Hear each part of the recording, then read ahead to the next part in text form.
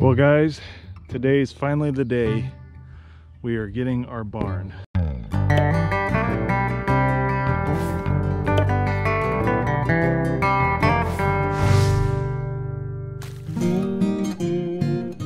Yes!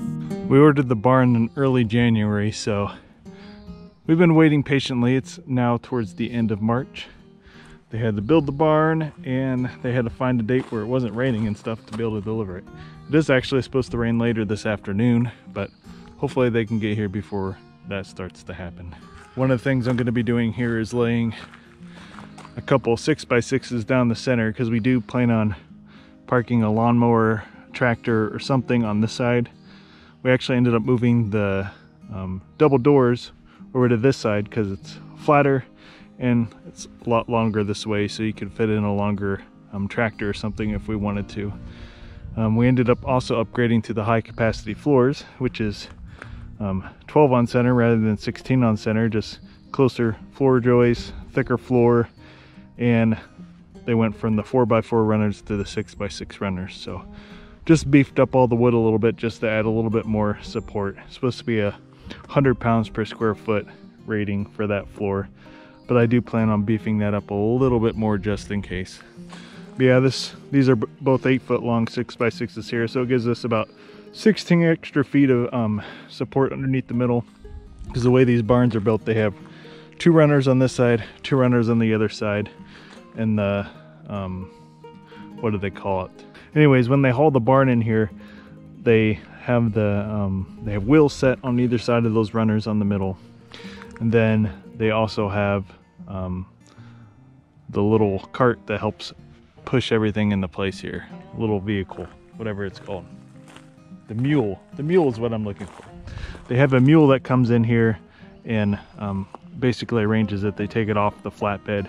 Anyways, I do plan on trying to film, if they allow me to film, as much as I can here.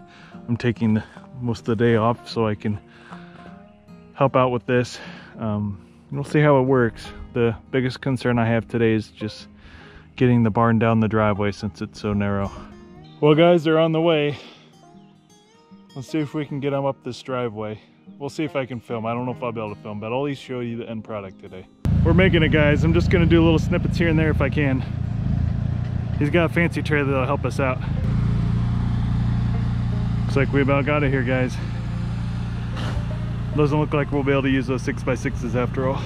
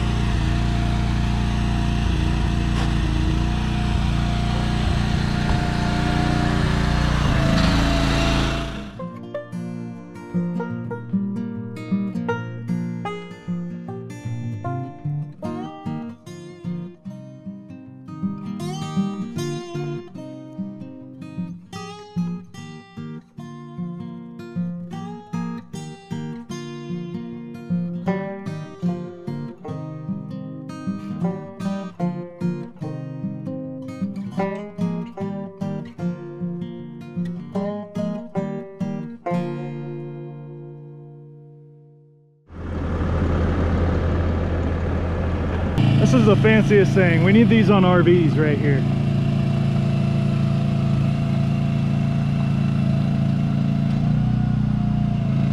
can kind of move that wherever he wants to move it. Adjust the height so you can account for the slope. Look at that. You can lower that one. I'm telling you, someone could put that on an RV. Be very rich.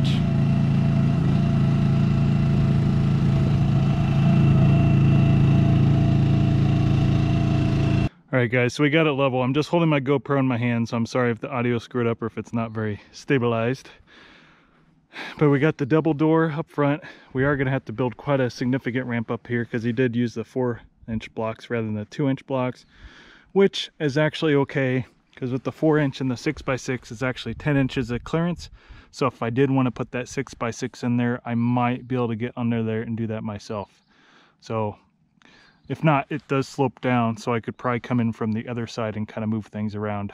So it'll be a tight squeeze, but I think I could probably do it.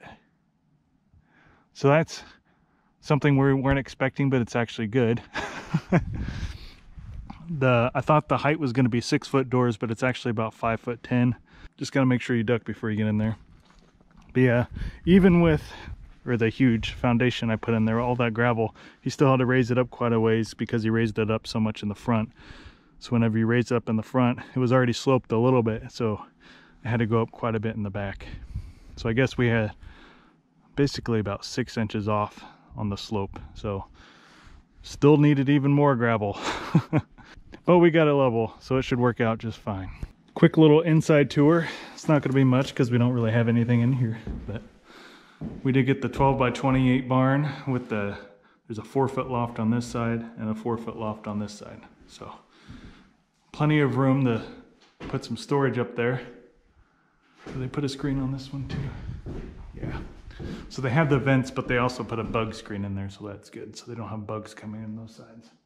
I was wondering about that. We did get the high capacity floors in here. So rather than a 1/2-inch plywood, they use 3/4 inch.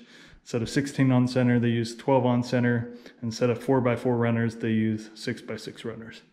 So floor should be pretty sturdy. I was thinking about doing is maybe where I park a tractor or something in here.